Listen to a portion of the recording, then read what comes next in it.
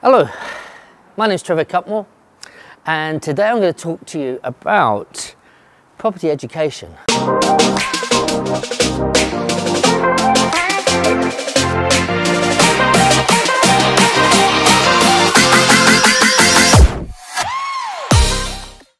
And why do we need other people to teach us about investing our hard-earned money into property for investing? That's a really good question, but I am an advocate for mentorship and for training. Why? Because I lost money through being scammed. Why? I didn't invest in my education and thought I didn't need anyone. Now, that wasn't even looking at trainers and thinking I don't want to know from them. It was just almost a little bit of arrogance in my own self, thinking I knew it was so easy. The truth is, if I'd spent even £20,000 on education, I would have saved myself hundreds of thousands.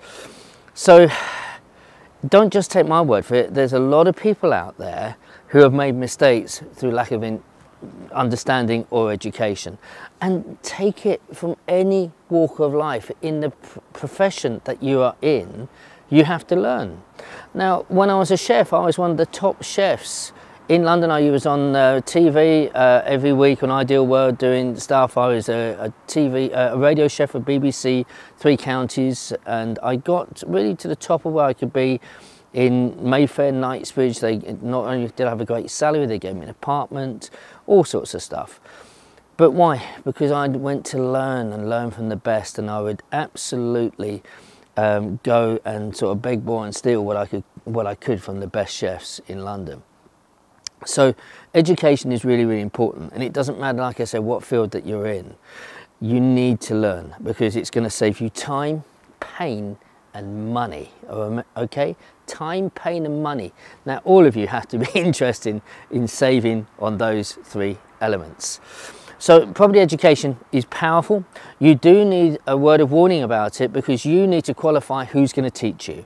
You need to type their name into Google. You need to find out other people who are going to recommend them, and if you can, you need to go and see what they have done and to the level that they've done it. Some people have great reputations, some people don't, so you need to make that choice. But be careful, because a lot of people, especially I would say younger generation, you're finding, and it's not just them, it can be people who haven't been in the industry long, just do 1 or 2 courses, they might do 1 deal, and then all of a sudden they're an expert and they're a mentor. You need to watch out for that. Please go for someone who has a track record, who's been in the game for some time, and who know what they are doing, because you are the one who are going to pay for that service, and it won't be cheap. And as my father used to say, pay cheap, pay twice. So you need to get that right person. If you feel that myself is someone of interest to you, or Leslie Tao, drop me an email and we will send you some information. Put your phone number down. We'll arrange to have a call. We'll have a chat about your situation to see if we are a match for you and you're a match for us.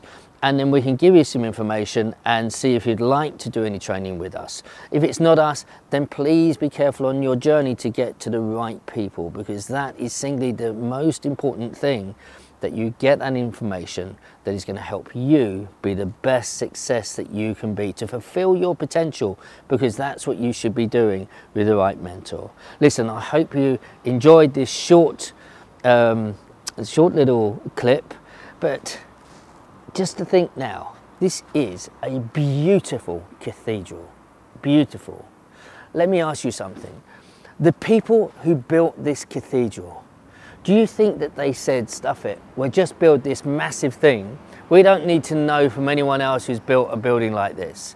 Or do you think that they've gone from people who started to build something small, who started to build a bit bigger, and they learned a bit more about foundations, something that was going to last hundreds and hundreds and hundreds of years?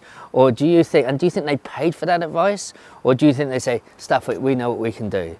Sometimes just watching videos and reading a few books just is not enough. You need the hands-on.